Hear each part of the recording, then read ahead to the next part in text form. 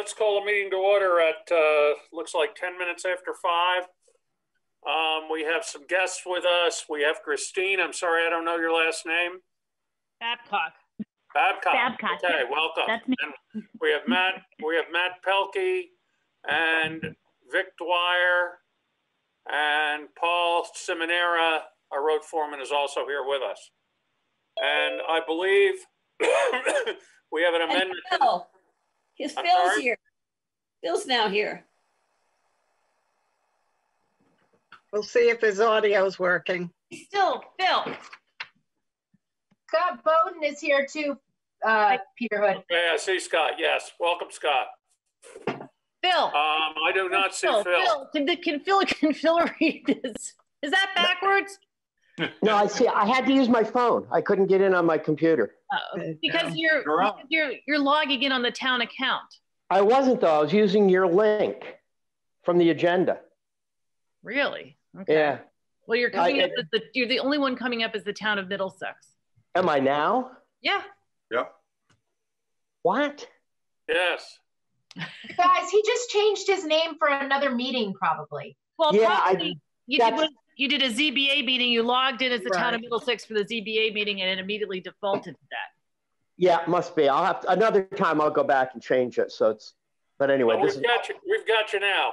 Yeah. Okay. Sarah, just to catch you up, he called the meeting to order at 5:10 and welcomed all the guests. Okay. Great. So Phil, you want to amend the agenda, correct? Yeah, for an appointment to the ZBA. Okay, under new business or other business? Other business, yeah. Okay, thank you. So with that, we have a request from the Rumney School for permission to use abutting town land for open classrooms in the upcoming school year. Action likely. Matt and Christine, I presume. Yes. So we did receive the letters. Did everybody get the letters? Yes. Yeah. Yes. Okay.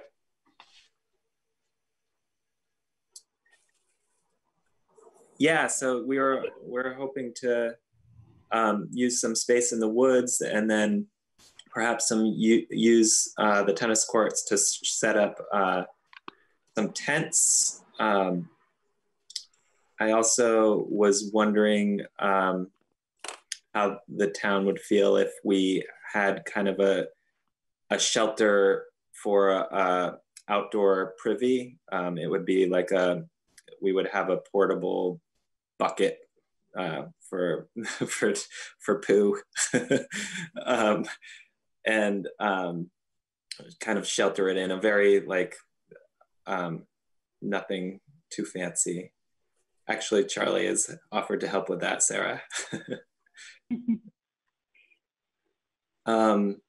Yeah, are there any questions? We are just taking into account the virus transmission, how it's safer outside, and just like the benefits of being outside for young children.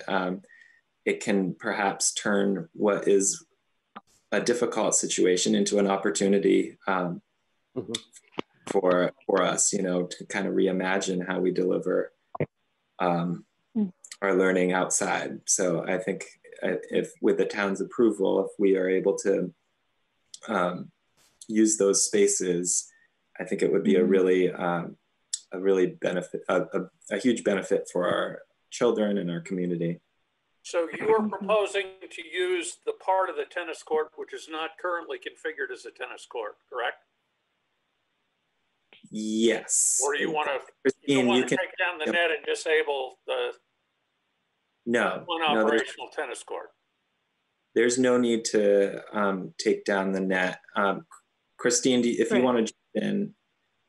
Yeah, sorry, I got disconnected for a moment there, but I'm back. I would agree with everything you said, Matt. And our intention with the tennis courts is not to take down the nets or anything. We hadn't decided specifically on which of the courts to use, but definitely not the whole space, so that others can still access that space. And I guess that's fine. I guess my other question is, you're not going to drill into the tennis, how are you going to how are you going to support the tent? Yeah, that I think will depend on the tent we get. We won't, I don't imagine drilling into the courts. I imagine it'd be kind of with some extended rope attaching it either to stakes in the ground off of the courts or tying it to other, some of the fencing or things like that. Okay, I just would, usually they're either great big stakes or these great big, I don't know what size tent you're talking about, but these screw things or big stakes that you drive in the ground, and you definitely cannot drive those into the tennis court. They'll destroy it. 30 by Right. 30 is what they want. A tent 30 by 30. Yeah, so We may still adjust that size. We were, oops, sorry. Go ahead, Christine. We were originally looking at a 30 by 30. We found some slightly more portable ones that are 18 by 20. And so, we'd possibly put 1 to 2 on the courts because 18 by 20 wouldn't fit a full class socially distanced, but 2 should for inclement weather or hot, sunny days. So it'd be like, 36 by 20 or 40 by 18. Yeah.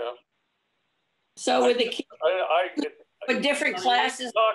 You need to talk to the tent company, but I can just tell you, I'll bet you anything they're going to want to drill into that tennis court, and I think that's going to be a problem. Well, it's not, you don't think it, you know it. Right, Peter? You know Well, it's gonna... I don't know, Mary. Maybe they have a scheme where they are going to tie him up to the fence. No, I'm saying we don't want drilling. We know it's going to be a problem if that's what they want to do. Right. So Right. yeah, we would not ruin the tennis court. If there was any No. danger that we would incur, then we wouldn't move forward. The other thing that I've seen tent companies use, which might work depending on the size of the tent, is that they have things roughly the size of a car tire, which are filled with cement, just big weights, and those something like that probably would work. Or That's a great idea. use sand logs. That Yeah, might I have add sand to the stuff. yeah. Sand logs. So Peter, in terms of permission, if there's anything that the town does not want to have happen, like drilling into tennis courts, could you be clear on that? Just because I think it's probably a work in progress as to how best to secure the tents. Here's the problem, guys, and I want to be, and I'm just speaking for myself now, but other board members can pitch in. I have no problem with the school using town land and facilities in this, usually any time, but especially in this COVID time. So that's fine. But what I want to do is, I don't want, if you want to take down some dead trees, I have no problem with that. But don't start cutting down live trees and creating open spaces and leaving piles of brush around and making a mess. I'm hoping when this is over that you can restore whatever you've been using to more or less the way it was or better. I mean, if you're improving it, if you're creating trails, if you're doing things like that, I think that's fine. But we just don't want a mess that we have to deal with afterwards. Absolutely, yeah. Our intention we won't cut any live trees. It was just the dead trees that could potentially, fall and injure someone. And we hear you about keeping it natural, and that's that's part of the North Branch course that both Matt and I have taken, is really enjoying and appreciating the space as is, and not other than taking down those dead trees. We wouldn't envision doing a whole lot of changing other than just the wear and tear of people being there. Yep. What size are the dead trees you're going to take down? They range in size. You're taking down large. I mean, I don't want you guys or volunteers with you working taking down big dead trees. That can be very dangerous. Very dangerous. Correct. Yeah, some are larger than others depending on the space. But that was something else we were looking for. If you guys had any suggestions of people who are experts, any foresters, it's because we don't want to just do it ourselves or someone who has a chainsaw, but we want to do it safely in a way that will be good for the forest and the people involved. So there are loads of people in town, including one gentleman who was on this call right now, who has more than has the ability to take down those trees. But typically, that's part of their business, and they get paid for it, and it's expensive, depending on the size of the trees. I don't want to sound like sour grapes, but I want everybody to be safe. I mean, the worst of this would be somebody gets hit by a dead branch and, worst of all, dies, or is seriously injured. That would be the worst. Have you reached out to any of the parents at Rumney? There may be someone who does that for a living and might volunteer to at least look it over with you. Didn't you have a Facebook post today or yesterday? Yeah, there was we put out a front porch forum post, as well as it went out in our school newsletter last night. I don't think we've heard back that anyone does it. And Matt, I think you've been getting those replies.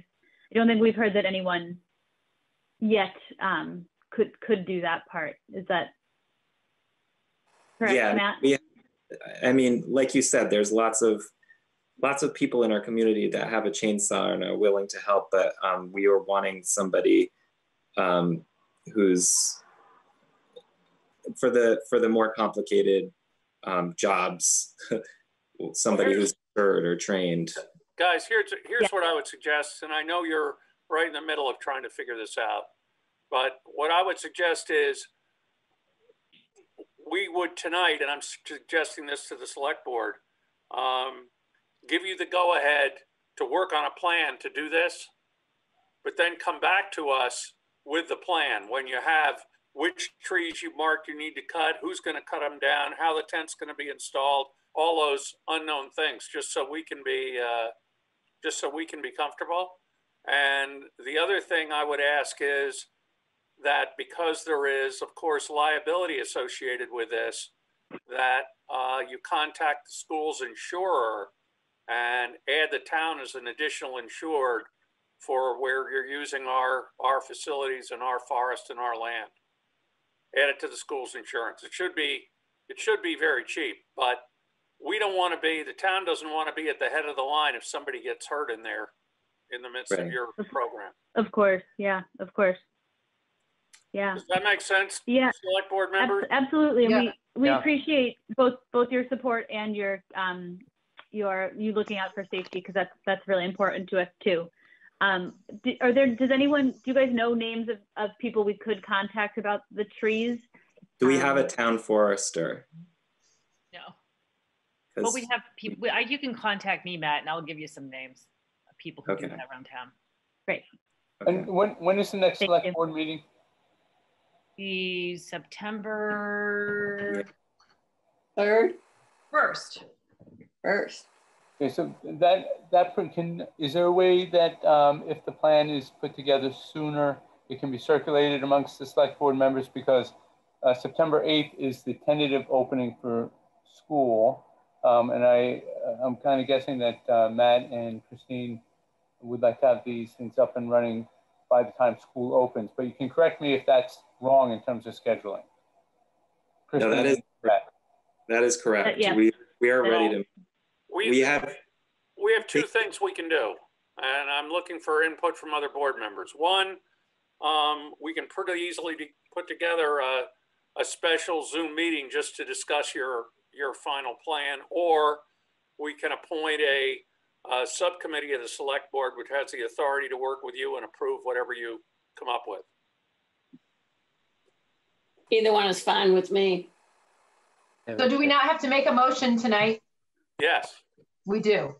We want to. I think we should make a motion that's subject to final approval by the committee or the entire board.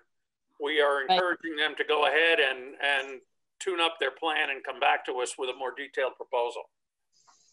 This is just each class going out for one period, and so it's kind of like the whole school uses the same limited facilities outside, or?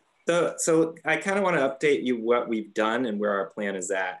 We have each, Christine, Deanna, and I have identified different locations in the woods for each class. So each class could have an outdoor space to use that is separate from another classroom going out there. So we've identified 6 spots in the woods that would work as long as we had some trees taken down. And we were hoping to hang tarps in those spots. I was ready to, I've got the tarps kind of measured out and ready to purchase once we have approval to move forward. So we have that part of the plan done. We've located the tents, and the one piece that we don't have is hiring somebody or finding somebody to help cut down the trees, or even evaluate like the safety of some of the trees, because we don't have that knowledge. We can't look through the woods and be like, that tree is, you know, we want somebody to do a site assessment in those areas to make sure that it's safe. So that's where we're at as far as our plan. So it sounds like what we need to do to come back to you is have that person lined up. And is there any other details that you need? I mean, if we had a map, we could just mark it out. Peter, can we do something that allows them to like start purchasing their tarps and stuff like that? Like, I don't want this to be where everything's at the 11th hour for them. Liz, they can purchase whatever they want, but I'm not willing to tell them they can do it until I'm comfortable that it's safe and they've got an appropriate person to take the trees down, et cetera. So, you know, they can, I mean, I'm willing to be as positive as we can be without us, having a site visit, and without you saying you have had a qualified person walk through the woods and say what needs to be done and have a plan to get it done, Matt. I'm not trying to be a jerk, but I'm really concerned about a bunch of kids running around in the woods and branches coming down or who knows what. So may I say something, Peter? Yes. Julie Moore is the head of A&R, and she is a former school board member, and she lives in town. So I would start contacting Julie Moore. Have you guys contacted her? No, but I had her son a few years ago. Okay, so she would be an excellent person, because there are such entities as county foresters through the state of Vermont, throughout the state of Vermont. And I would lean on Julie to get some help that way, a state person, as opposed to going to a private forester. It's a busy time of year, and I don't think you're going to get it, but the state should probably chip in on something like this. Yeah, but and I would say that you could probably get a logger who can tell you about the, you know, what trees need to come down too. I mean, that's their business, trees. Have you ever known a logger to work for free? Seriously? I'm not saying that, you know, maybe there's a logger who's got a kid at school. Matt, how big in diameter are these trees at the base?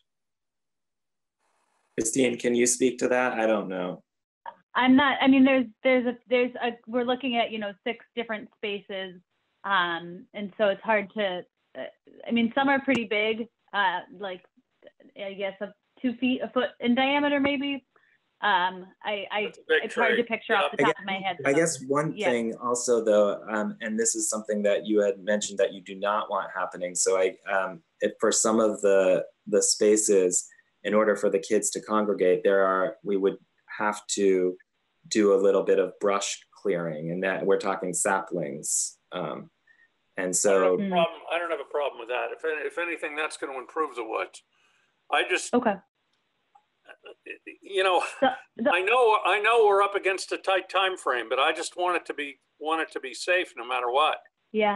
Another thing that we've done, Peter, is we've had Amy Butler from North Branch Nature Center, who does this for a living, to site assessments, and she took the graduate class up there to help us find these spots. And she's trained in outdoor education, and she trained us in doing these site assessments, and she is part of this process with us. So she's been guiding us along. She sets up outdoor classrooms. She does safety protocols for schools. She would be part of the process in training teachers of procedures and protocols to be safe while in the woods. and she is like, before we set up, you have to kind of look and find all of the potential dangers. I started, so I've been in the Rumney Woods I've been doing eco, which is a full afternoon every Friday of the kids being in the woods. And prior to that, I did a site assessment. I found barbed wire and had to clear the barbed wire. And there was a tree that was taken down as well. So I've done part of this work already. I've been in there for about 5 years now, teaching on Friday afternoons. So she has been part of the assessment part to kind of just make sure that we're doing this safely. And she's somebody that we lean on pretty That's heavily. great. Well, here's what I'm going to propose, and let's see if we can all agree on this. That we will agree tonight that you can go ahead with the planning process. But before you take down any large trees, I mean, you can clear brush, you can, order tarps, you can do whatever you need to do. But before you take down any large trees or make any substantial changes, and certainly, have a plan for how you're going to install these tents on the tennis court without damaging the tennis court. Get back to us, and as soon as you do that, we'll schedule a special meeting with it as quickly as we can to hear what you have to say, and maybe we'll want to have a site visit. I don't know how people feel about that, but I just want to be careful. And with that, you can go ahead, and within a few days, once you get back to us, we should be able to give you the final go ahead. And also do the insurance. Yes. The insurance. Yep. Does that make sense, board members? Yes. Yep. Somebody willing to make that motion? So moved. Second. All in favor? Wait, what's the motion? Just that they may go ahead as long as they get approval at a special meeting? They can go ahead with their initial planning process and doing light work to prepare, but before we give them the final go-ahead, they have a plan for the removal of any dangerous trees and a certification by someone like the person you described, Matt, that she's gone out and looked at these sites and she's satisfied that they're safe. Mm-hmm.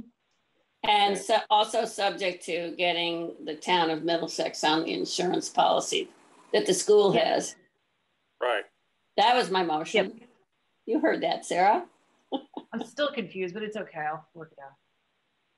Just so that I'm clear on the insurance piece, we need to contact this. Matt, I'll do that. I'll follow up with the Matt, Chris is going to do that. I was going to assign it up, but I knew he'd pick it up. Thank you, Chris. You're welcome. Thanks, Chris. You're welcome, Christine. So guys, we need to vote. All in favor? Aye. Aye. Any opposed? Okay, so you've got what I will call a provisional go-ahead. Okay. Thank you. Thank you guys so much. And you've got some work to do. So yep. if you would get back to us through Sarah when you're ready, we will schedule a meeting as quickly as we can as a meeting. Do we want to do a site visit, board members? Why not? I mean, I wouldn't make a contingent on our site visit, but Right. You could each bring a saw and a chainsaw. Mm-hmm.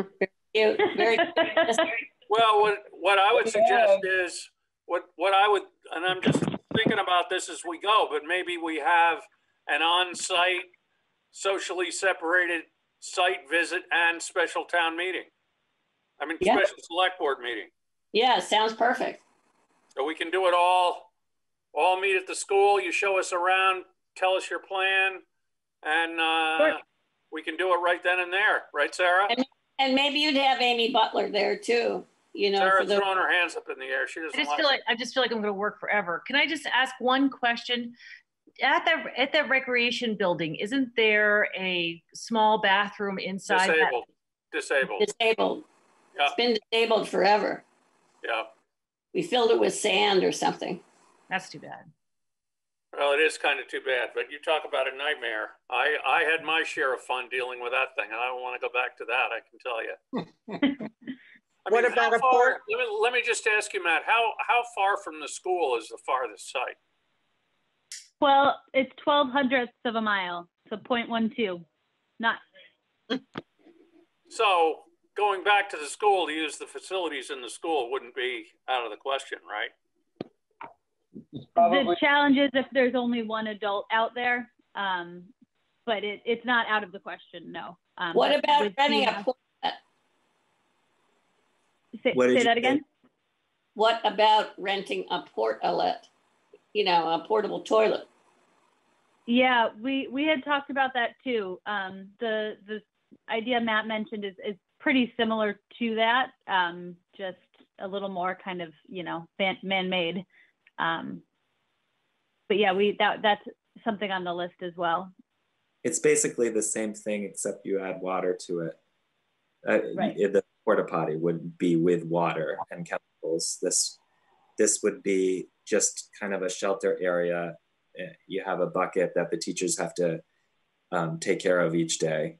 And it's a bucket, but it's a portable. One of them's called a luggable loo. It's not just an empty bucket. It has, you know, bags in it that have, you know, for safe disposal, and you know, a small seat.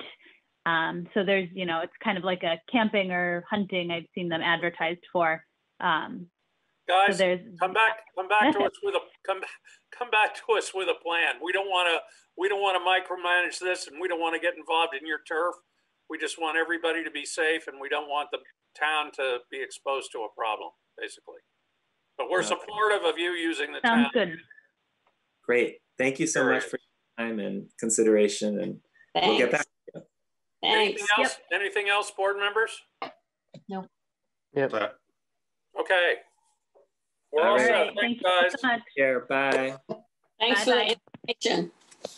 Say hi to Matt and Alex and Justin. I will. Yeah, I do. Okay, bye. Bye, Matt. Bye.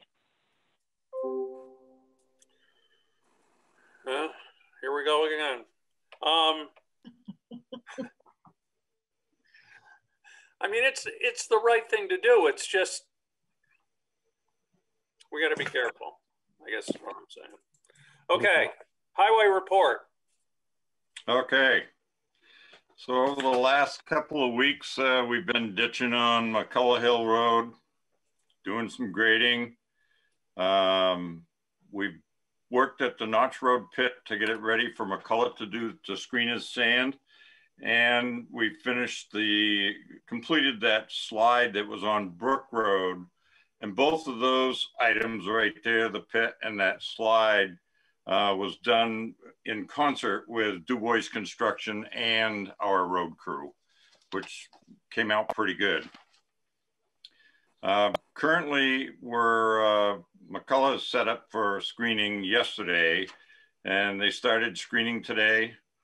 So we're trucking from the Notch Road down on Brook Road to our town garage, and then back on Center Road. So we're trying to alleviate the traffic a little bit. We've also been grading on those roads, and we lucked out with a little bit of rain, so the stuff was moist. So we haven't had a problem with dust, but we are prepared for that. We've got chloride on hand. We'll make sure the road stays graded and chlorided so that we don't have a problem with that. But that will be ongoing this week and probably well into next week. As soon as we finish that screening, we'll go back and putting up the sand. We'll go back up on McCullough Hill Road and continue that ditching that we've had to leave more than once. And we had to buy a culvert for up on Upper Barnett Hill Road. That is in, we've got it. So we'll be doing that also. And I haven't forgot the patch on the Wood Road Bridge. So that will be in the, but it's after our sand is put up. Then we'll get to those items. Can I ask a question, Steve? Sure. Somebody asked me today why the bridge the Middlesex to Moortown Bridge is closed. And I wondered if you guys knew why that was. I don't. They're replacing the bridge in Moortown. They're replacing the bridge on Route 100? In Moortown. Yeah. So it will be closed for quite a while then, right? Okay. Hey, Steve. I think I missed the last select board meeting because I was on vacation. Did the potholes, and I haven't been down to Center Road past near your house, did those get filled or not? Yes, they did. Yep. Okay, great, thanks. I'm sorry, which bridge is it that they're replacing? It said the one in Moortown. You can go 8 miles or something. So I think it's the one that as you get into Moortown or something. No. This is apparently the one between Middlesex and Moortown. No. Right, but they're blocking people from going across that way because they can't get all the way through. Okay, so even though it's the bridge that's down and 8 miles away, you cannot. It's the one on the other side of Moortown in those S-turns. So what you have to do is The one that's been single direction with the traffic light for so long? I believe so, yes. Right. So you have to go to Duxbury to get over there, right? Peter, No, if you go to, Go ahead, Vic. Yeah, that's the bridge across the Mad River in south of Moortown Village, and it will be closed until at least October 17th. And the detour is the Pony Farm Road, which runs parallel to Route 100B. And there's no big trucks allowed, but car traffic can go that way. And so it's going to be closed Monday to October 17th. For a replacement, it's an accelerated bridge project, which means they have all the components pre-stressed, pre-poured, and they just put them together. That's why it's so fast. Thank you. Rick. Yep. So can you get on, could you take the road, the 3 Mile Bridge road, could you take the road that goes by the Scribner Farm and then turn left to go down to the village, go down, and then take the detour that Vic was talking about? No. Dorinda, your Well, head is. it depends where you're going. You can get across the Middlesex Bridge, but you're not going to get through Moortown. That's the whole You can get problem. into the village of Moortown, but you can't go past the other side on the south end. But I thought that Vic said that you could take Pony Farm Road. That's And then get back onto Route 100 below the bridge, right, Vic? That's correct. But you're in Moortown, not over by Scribner's Farm. No, I mean, yeah, but the thing is, okay, I got it. Can we move on? Yes. Thank you. Anything else, Steve? That's it. Okay. Any questions for Steve, board members? No. Treasurer's report, action possible. I really don't have a lot to report. The one thing I wanted to bring up is in the warrant, there's a check for Du Bois and King, which is part of the village grant. I sent an email out last week to 2 members of the Planning Commission asking them if the money had been applied for and what the status was, and neither one of them have responded. So I am not going to mail that check, but I don't know if somebody else can rattle their cage. Sarah. No, I don't think it's not Sarah's responsibility. No, it's not. I mean, I think the board should be responding when a question is asked. And certainly they had time. Yeah. Yeah, that's why I had asked that question, because I know they applied for the grant. I thought the grant was approved, but it was in the last we time. know when that money is available. It's available now. I spoke to Mitch, I don't know, maybe 3-4 weeks ago, and he said he had not applied for any of the funds yet. And I told him at that point, because he brought up the fact there would be a bill coming in, and I told him that it would be nice to have the money before the bill came in. And I got no response. And I also sent it to Sandy. We're going to have some discussion on issues related to this in our executive session later. Can I ask a question about the warrants for you and maybe Steve? Was that the same chainsaw that we had repaired twice? I saw that there were 2 chainsaw repairs. I wouldn't know that. No.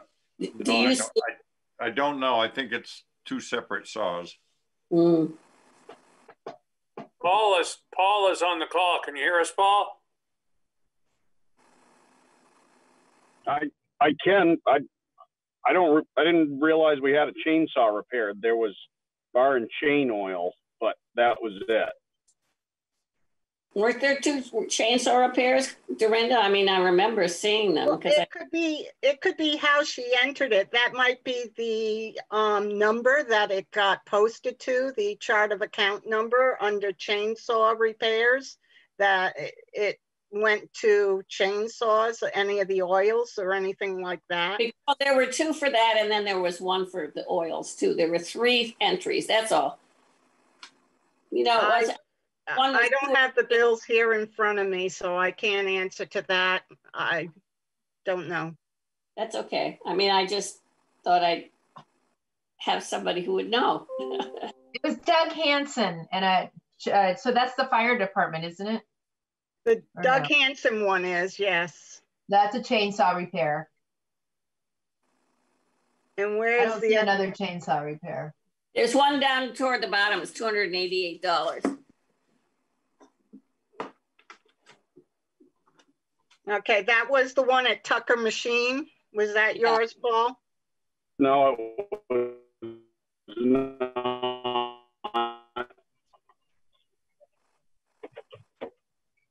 The Husqvarna. I mean, that's almost the cost of a chainsaw. Right. Well, I'll be glad. I mean, this is one of the problems with these meetings is, you know, the in-person meetings, we can actually look at the invoices and answer some of these questions. And it's challenging when when the way some of that stuff is coded. I have a hard time figuring it out too. And it isn't anybody's fault. It's just, if you can look at the bill, you can tell what it is. But other than that, it's a challenge. All I see is the bar and chain oil on there. You don't, but there's 2 repairs. One's the Husqvarna and one's Doug Lombard. So we know one's, Doug Hansen. So that must be fire department. But I didn't even know they had a chainsaw. But there you go. You see the one for Tucker at the bottom, Steve? The highway department. Oh, yes. Yep. Chainsaw repair. Can't hear you, Paul, or whoever you are. I think it's Paul. Yeah, it's Paul. He's having trouble with the internet over where he is. So anyway, I do see that repair on there, and I'll talk to Paul and figure out what that is and get back to the board. Great, thanks. Thank you. Guys, can you guys hear me? No. No. No. You're just all broken up.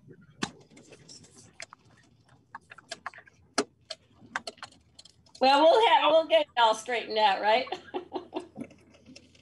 Anything else, Dorinda? No. So I guess, well, wait a minute. So are you in agreement for me to hold off sending this check? Sure. Yeah. I am. Okay. Yeah. All right. Oh, and the one other thing is I am going to enter into agreement again for Bonnie Batchelder to start our audit process. But she went up $550 in her price this year. And last year it was $250. This year it's $550. So I think that it's might be time to go out and, you know, see what else is out there. I don't know if you're in agreement or not, but. Didn't we anticipate that happening because she came in super cheap? No, she wasn't any cheaper. No. I thought she was. Dorinda, would you say all I would tell you is what I hear in the world of accounting is that the requirements to do these audits every year get more stringent and they require more work and more hours. And I've certainly seen every audit I'm involved in paying for other organizations, they're all going up in cost. So I'm not saying we don't put it out, but I'm just telling you, I think this is an across the board problem, not just her. Well, this year they don't even plan on coming in. We have to send them everything. Right. They'll take and we'll have to photocopy. So it's going to be more work on our end to photocopy stuff and send it to them. Yeah. Well, and also it's what more challenging for them to deal with as well. I mean, you know, this is the hidden tax of all this COVID business. Mm-hmm. Yeah. That's basically all I've got.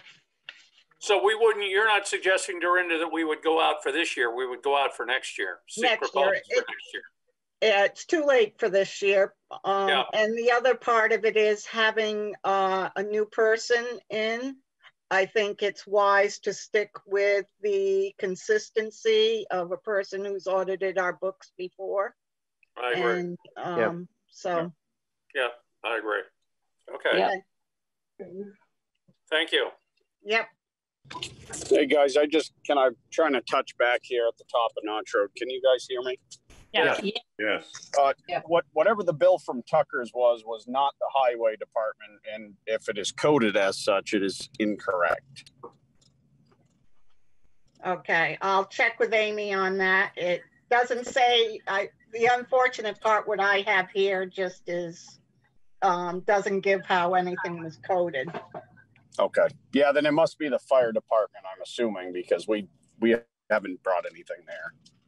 Okay. Okay, thank you, Paul. Thank you, Paul. Yep. Okay. You're all set, Dorinda? Yep. Okay, so extending or ending the moratorium on the 8% late fee that were suspended on overdue 2019 property taxes beginning in March until the end of August 2020 due to COVID-19 action likely. So this is just for last year? No. No. Yes, it just pertains to August. So we're not talking about anything moving forward. Well, that's the question I think this is asking is, do you want to continue to extend that 2019 moratorium, which means people will continue to not have to, I mean, there's no incentive for them to pay their 2019 taxes.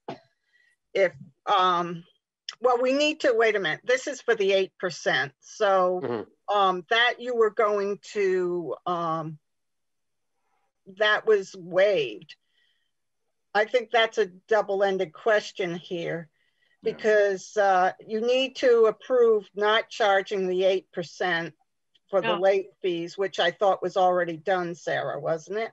There are two 8%. One is the HS 122 that the board decided we're not going to penalize people for late filing. The other one is 5%.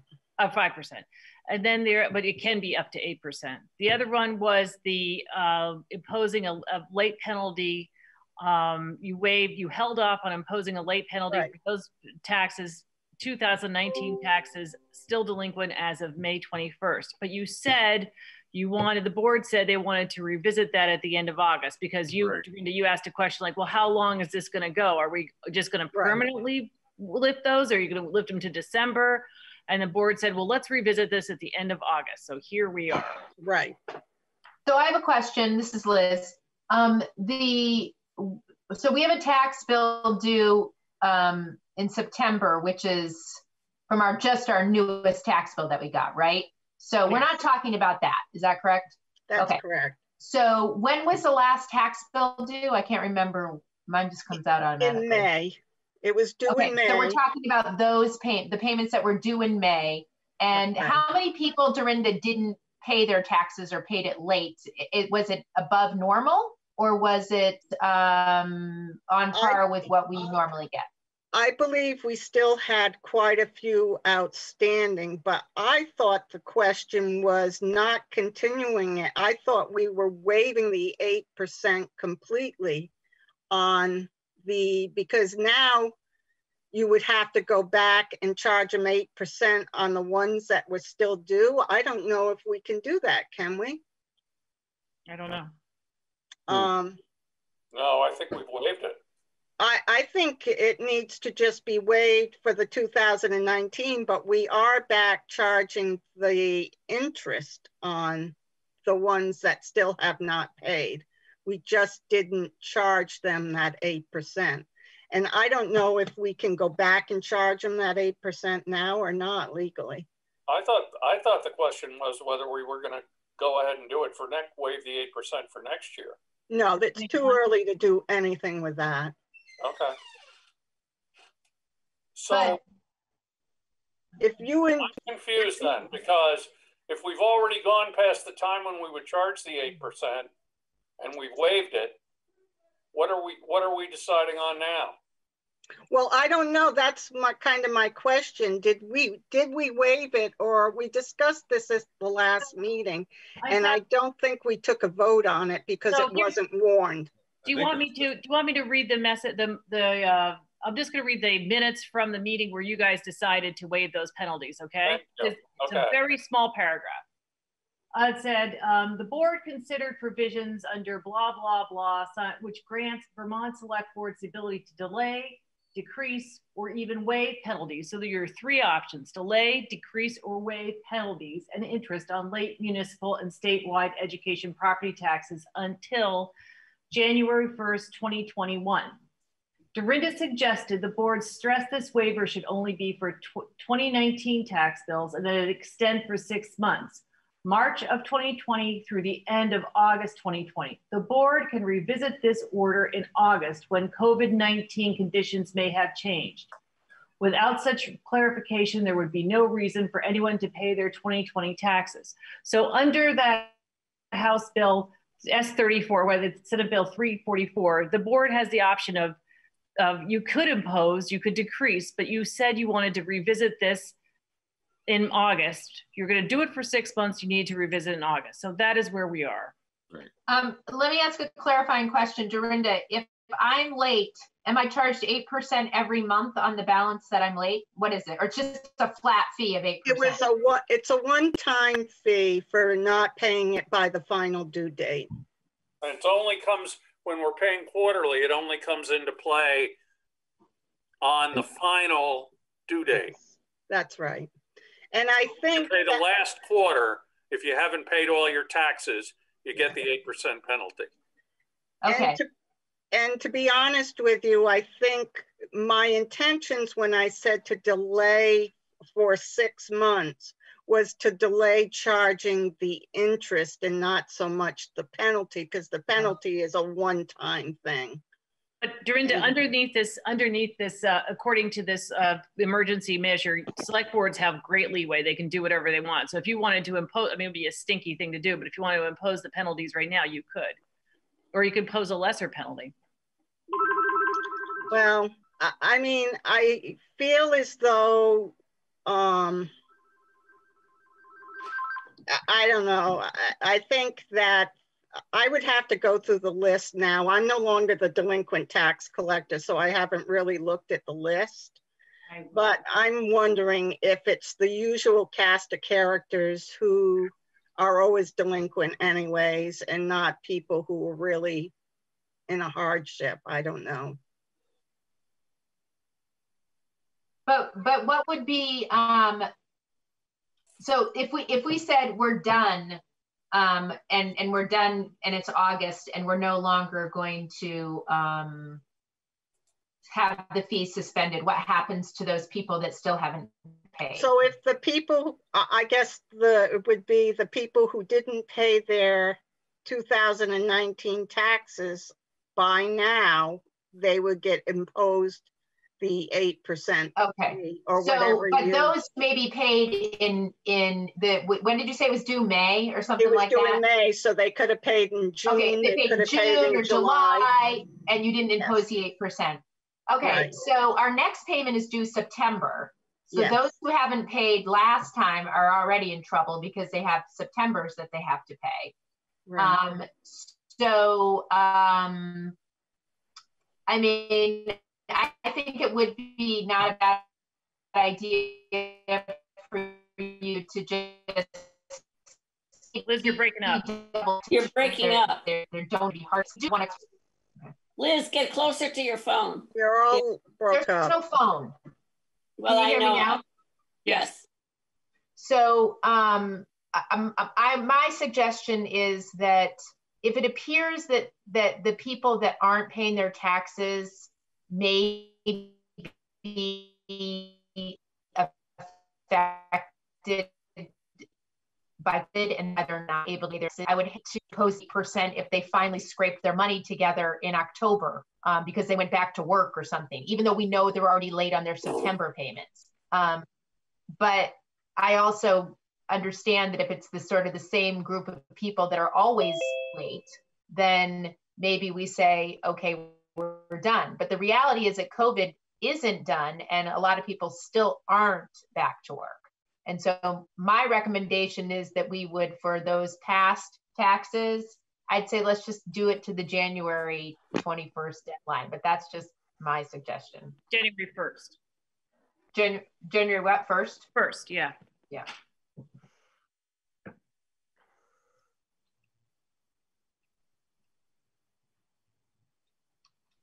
And how does everybody else feel? So I'm all for extending that. So you're just saying, Liz, to extend that until January 1st. Just so for last year's taxes, yes. Not for September's and not for this and that. That's a whole separate. Right. Yeah. We'll address right. that next May. Yeah. That sounds good to me. I can live with that. Me too. Make the motion, Liz. Okay, I move that we extend the moratorium on the penalty, the 8% penalty and interest, or just the penalty? No, just we've already gone back and started charging interest. Okay, the fee until January 1st, 2021. For the 2019 taxes. For the 2019 taxes, yes. Right. Is there a second to that motion? I'll second that. Okay, all in favor? Aye. Aye. Any opposed? Okay, guys, it is now 4 minutes after 6 by my clock, so we need to temporarily adjourn the select board meeting and start up the BCA meeting. I have a question to ask. Am I allowed to be in this and vote if I miss the first meeting? No. No. But you can listen. Okay, I'll listen. I have to go to the Central Vermont Fiber meeting a few minutes ago. So Sarah, will you text me when the select board meeting is going to come back into session? Yes, we need your cell phone number. I gave it to Sarah. Oh, okay. When? I don't have it. I lost it. 279-6505. Now we can call them at any hour. Exactly. 279, I'm sorry, what's the last 4 digits? 6505. Okay, thanks, Phil. Okay, I'm signing off. You're going into the Okay, Phil. Okay. Okay, Liz, you're on. Okay, so we're resuming the meeting, the BCA meeting from Tuesday, July 28th. Hold on.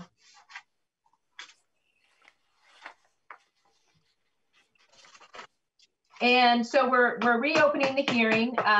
And so at this time, we invite the inspection committee, who was me, Jan Thuron. Is Jan on yet? I think yes. Yes, she is. I see her. And Chris McVeigh, who went to the property last Wednesday and presented our report last night. So Chris McVeigh is going to present our report to the meeting right now, to the BCA. So Chris, take it away. Does everybody have a copy of the report that was sent out yesterday? Yes, I do. Okay, so I think it would be helpful if there's any questions along the way to ask questions along the way, just so we don't lose them. Okay? Sounds good. Okay. So the inspection committee went to the Bowden property on August 12th, and we spent approximately an hour and a half to 2 hours there looking over the property, the house, the land, the outbuildings. And then we got together and prepared the report, which you now have in your hands. So there,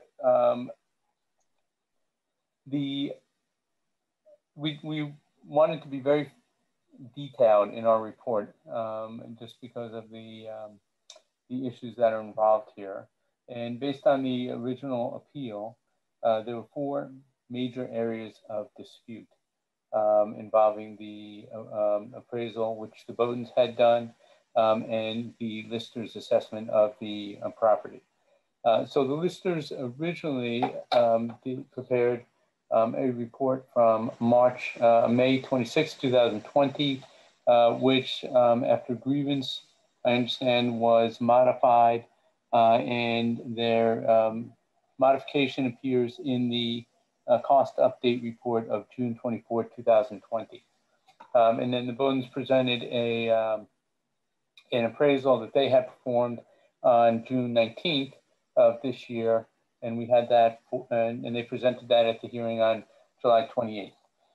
So when we did our inspection, we paid particular attention to the areas that were raised in dispute, even though we know that once a challenge to the property valuation is lodged, it opens up the entire valuation, and it's not limited to the issues that are claimed to be in dispute. Chris, can I just interrupt briefly? Sure. Sorry.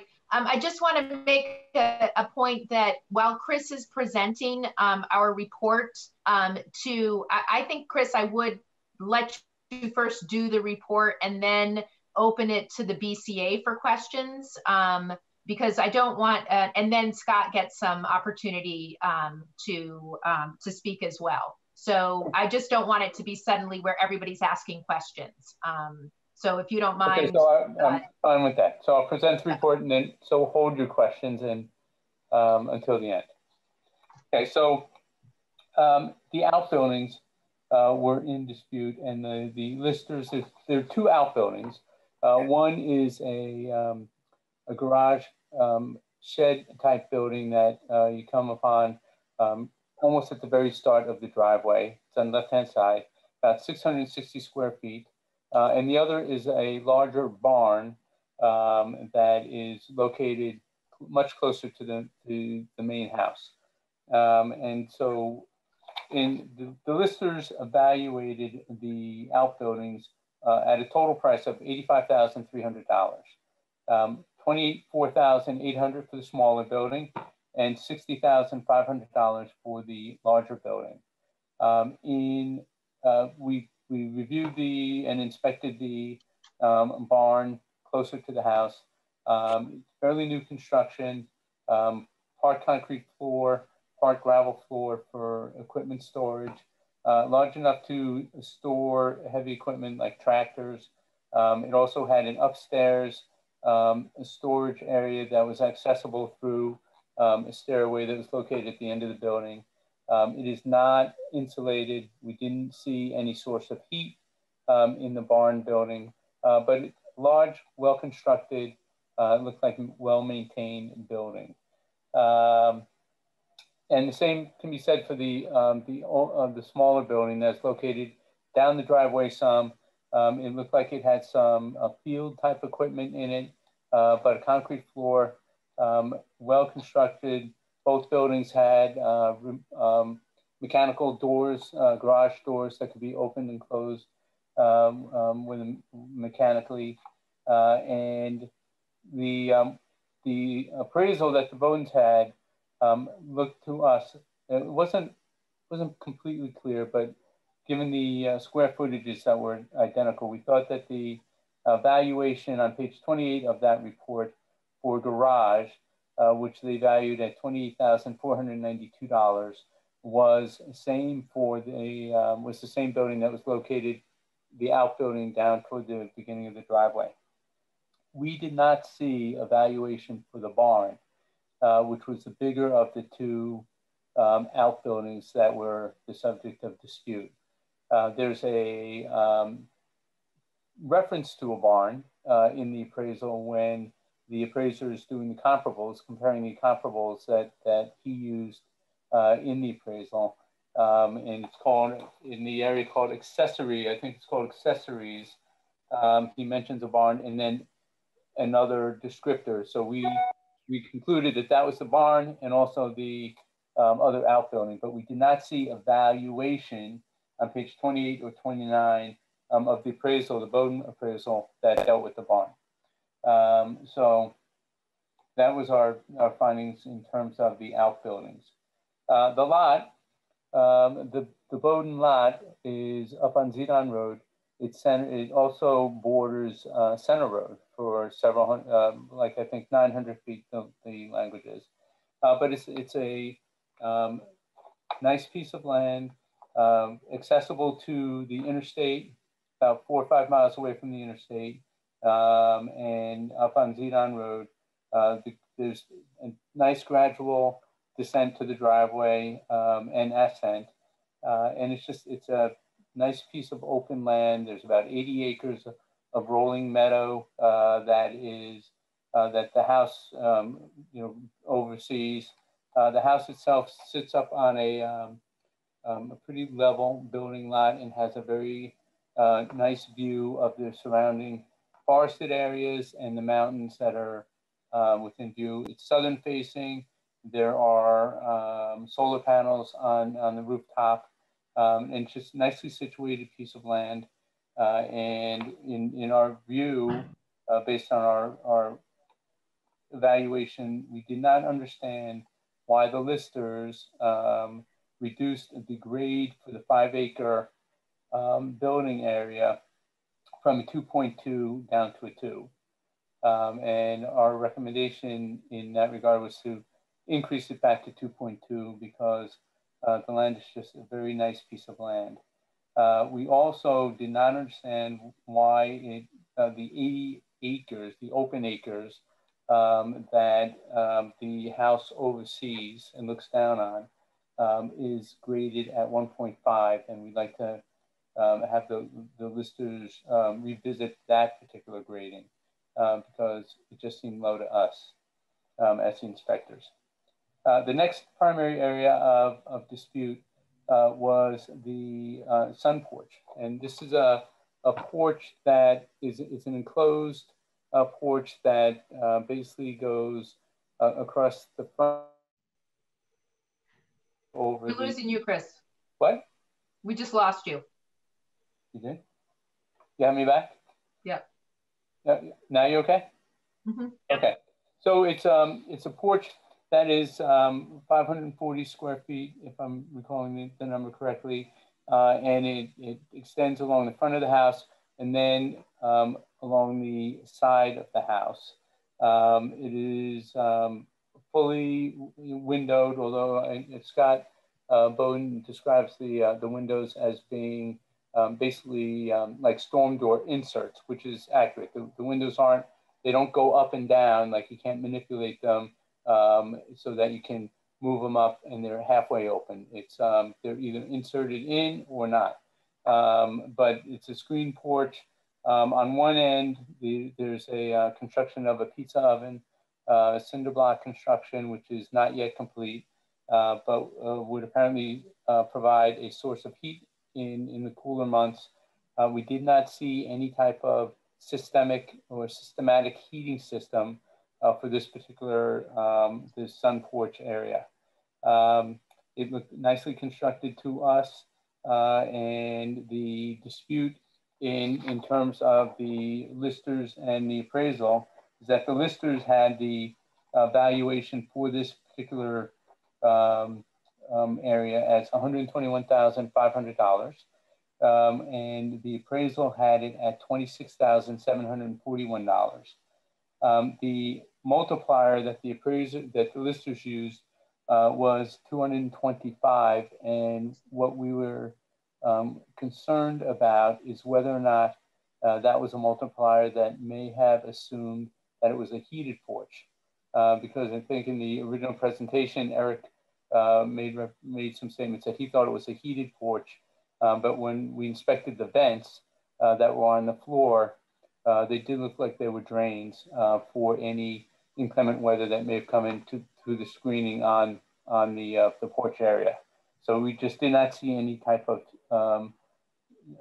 heat source other than the pizza oven when it is completed.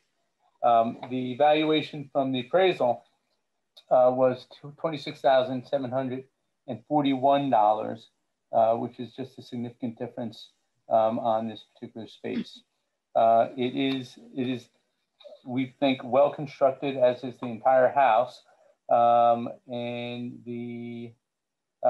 so we need to have the listers just reevaluate what the $225 or the 225 multiplier is based on in order to reach a valuation on this particular part of the house. Chris, if I could just say, they also have glass panels that go into them as well. I agree, right. So it can be a three-season porch because there are glass panels that will go into the screened areas to keep out the weather when it becomes much worse. Or at any time, put in at any time and keep out the rain. The next item that we looked at was the overall quality of the house. Chris, can I just back up there? The porch, the actual front porch, and just describe the, there's a slight confusion with the appraisal report. Yes. About. So with the appraisal report, it seemed that it may have mixed up the porches because it describes this enclosed porch as an enclosed wood deck, screened walls, which is not what we saw. And the front porch that is in the front, it's in the back of the house, but it's where the driveway comes, so it's where you basically enter the house, is a long porch that goes across the front of the house. There are columns holding up a roof that shelters the porch, but it's open. There's no screening. There's no knee walls. It's just basically an open porch in the front of the house. And the appraisal from the Bowden appraisal described this as a enclosed porch, knee walls with glass. So we think they just mixed up the descriptions for the two different areas, with the descriptor of the enclosed porch knee walls really being the sun porch and not the open porch that looks out on the driveway. And so so bear that in mind when if you're looking at the appraisal report. Any other? No, just that the multipliers then got mixed up too, so that the front porch was charged more per square footage than the enclosed back porch. Right. So in the appraisal report, the front porch multiplier, at least according to was at 59.09 as a multiplier, whereas the enclosed sun porch that was much bigger and went around the house was a multiplier of 43.93. So there just seemed it was there's some confusion there in the appraisal, and I think it was mixed up on those two different items. So the final thing that we looked at was the overall quality of this home. And we thought it was a nicely constructed home, excellent quality throughout. There's some question as to what is the degree of completion. The appraisal report from the Bowdens had it at 95% completion. The Listers report had it at 90%.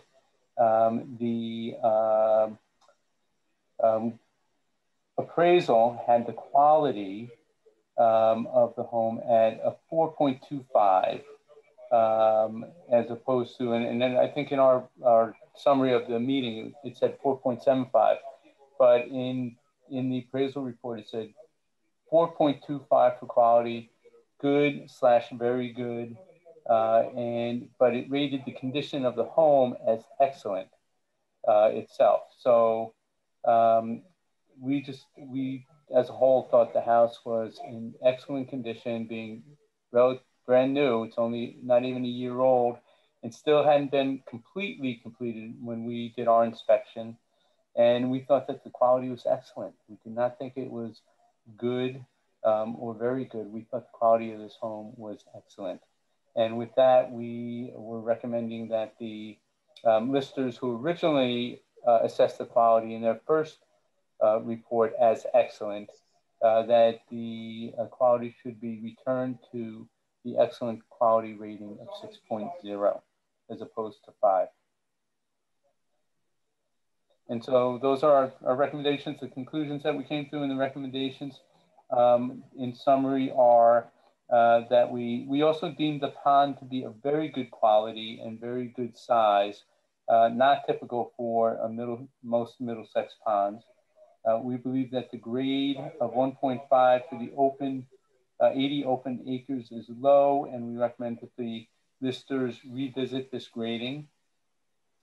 We recommend that the grade for the 5 acres be returned to 2.2 from the 2.0 that it was lowered to in the second lister report. And we recommend that the listers review the value of the wraparound sun porch based on our confirmation that it is a 3-season porch, and with particular attention to that multiplier that they used for evaluating and the value for that space. And we also recommend that the listers return the quality rating to 6.0 of excellent from the 5.0 rate that they had lowered it to in their second report. Okay, thanks, Chris. So now I can invite the inspection, final questions from the BCA. And again, don't forget that we're going to enter a deliberative session afterwards. So this is general questions on what Chris has presented to you that you need some clarification on.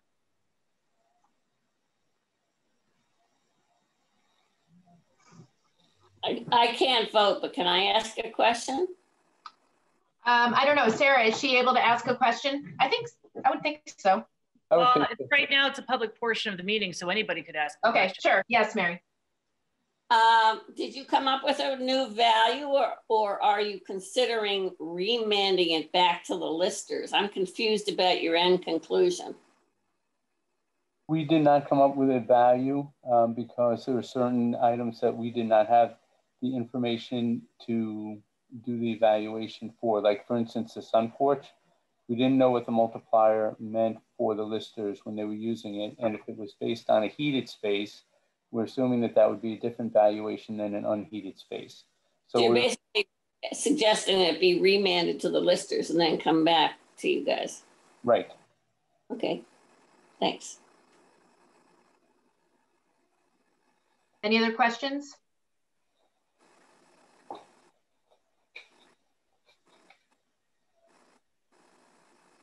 I'm good.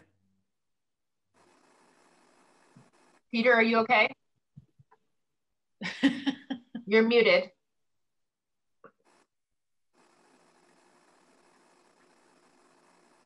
Peter?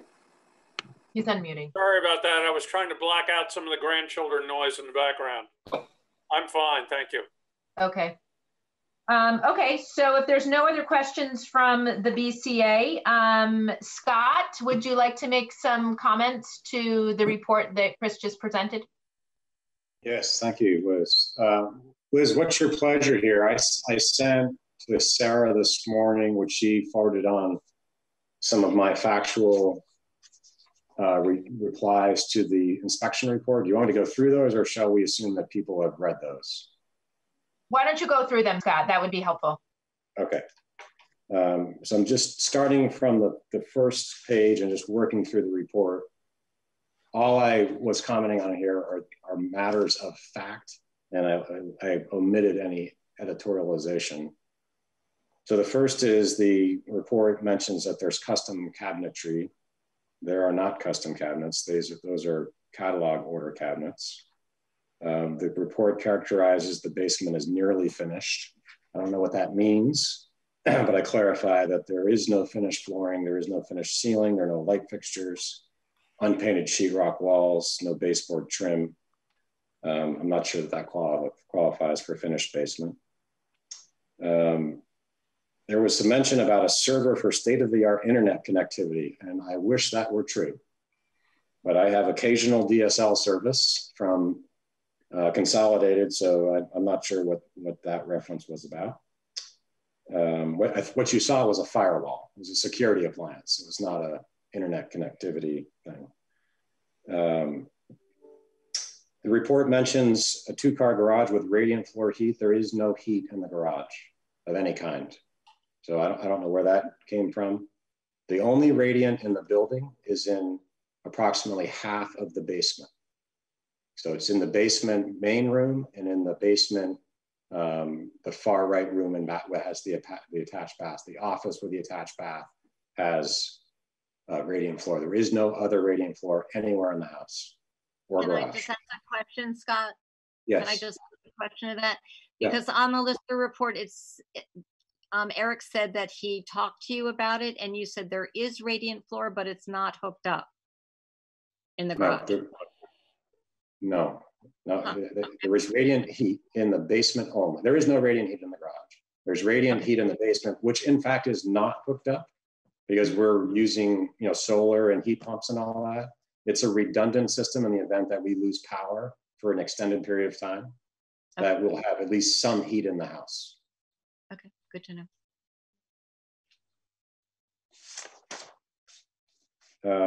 The smaller garage, I'm on the second page of the report. We're talking about the smaller garage, which we call the shed. Mentions that you could store cars. I'm just clarifying that that shed, which is 800 feet from the house, is built on enrolled land that's enrolled in UVA, current use. So the use of that shed is restricted to only being able to store forestry and agricultural equipment. It cannot store cars or personal property.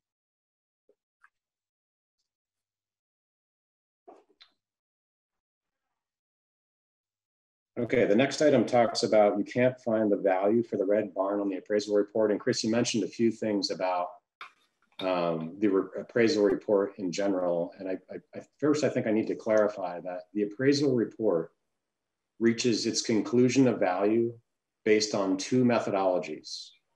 So in the appraisal report, there's a sales comparison approach methodology, and then there's a cost approach methodology. And those 2 methodologies are averaged, in this case 50-50, to come up with the conclusion of value.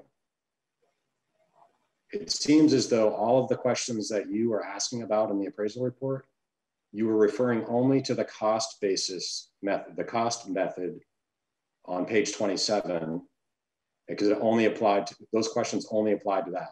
You may have missed the beginning of the report, where it's the sales comparison approach.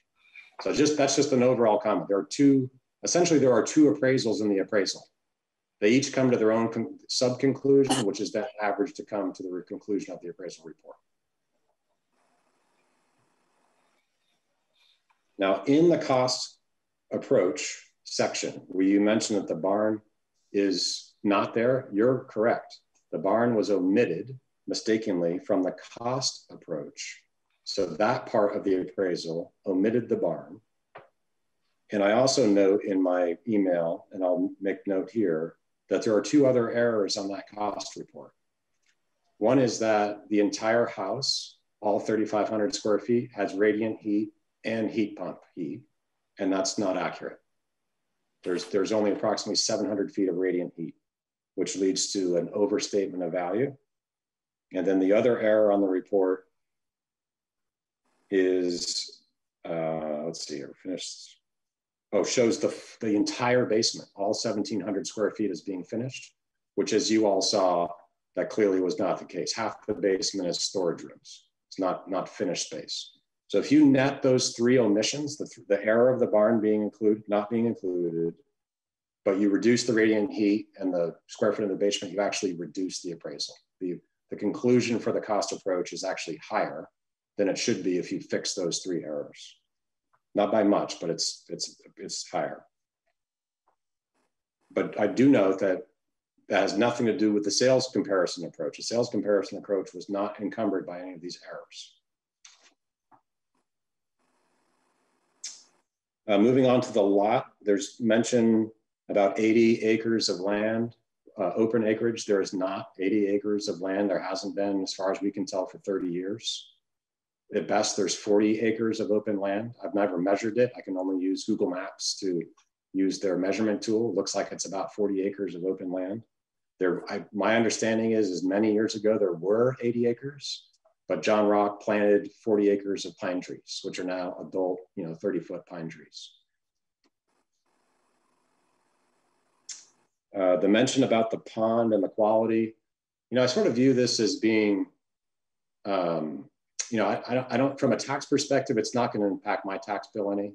That pond is in the UVA area. I'm going to be taxed at $151 an acre, no matter what the valuation that the town puts on the tax bill. So, it's not really, I guess I don't really care about any of the valuation of any of the acreage other than the 2-acre house site, because all of that land is UVA. And the only thing that the valuation matters is what you guys as the town get back from the state for whatever that program is, where they give you some money back for land that's in UVA. But it has really nothing to do with what I'm going to pay for taxes, so I'll stay out of that. It mentions that we put the land in conservation. Actually, the land was put in conservation by the prior owner. There's mention about the McCullough Hill property, which has fewer acreage.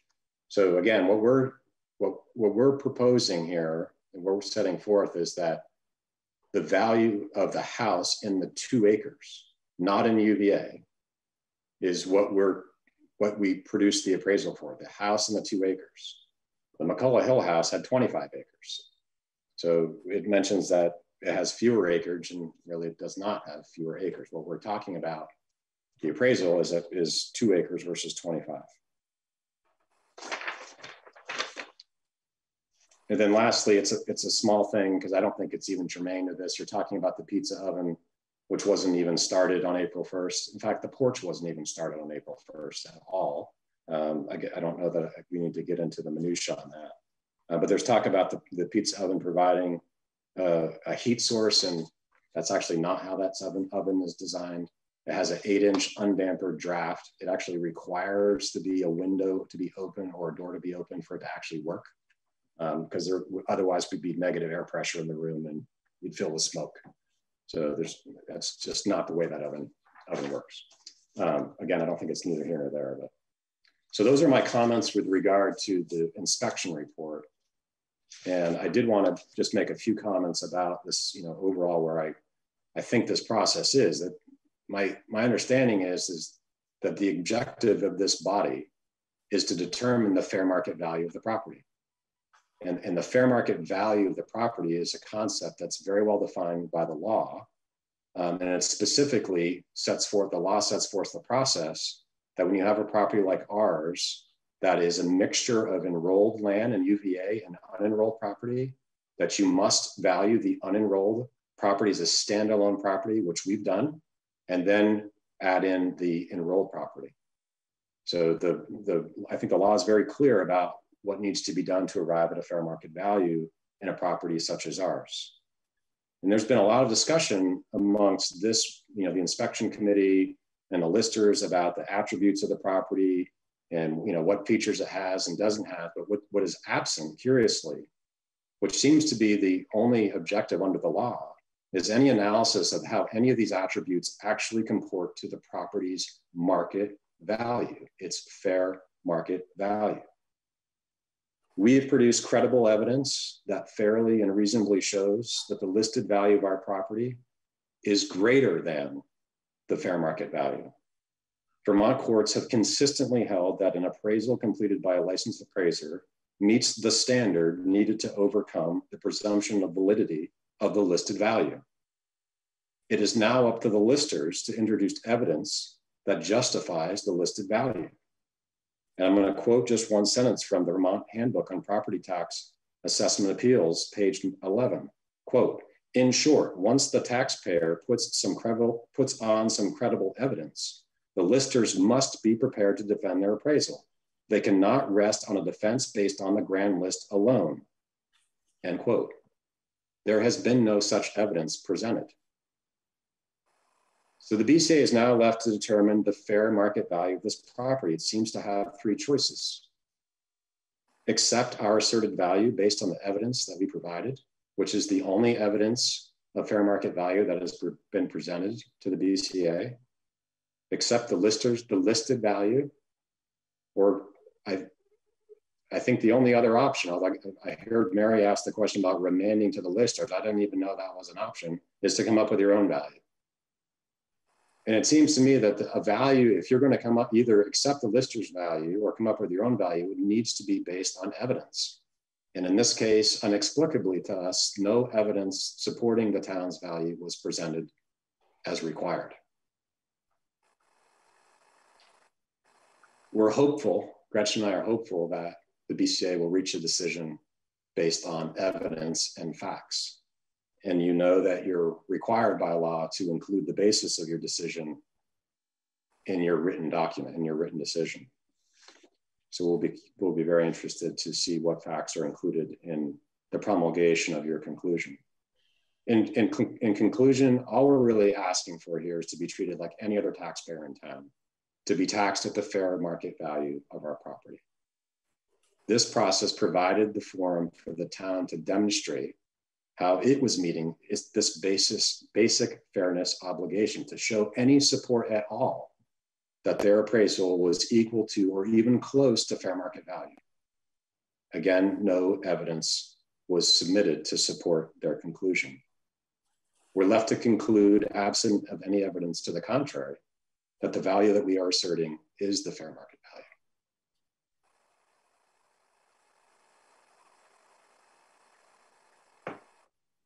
That's all I have.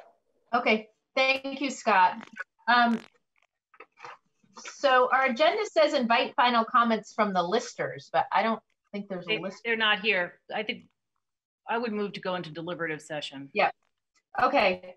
So we're going to close the hearing and we're going to, Scott, just so you know, we're going to enter the deliberative session and then we present a written decision within 15 days. Great. Okay. Thank you. All right. Thank you, Scott. Bye.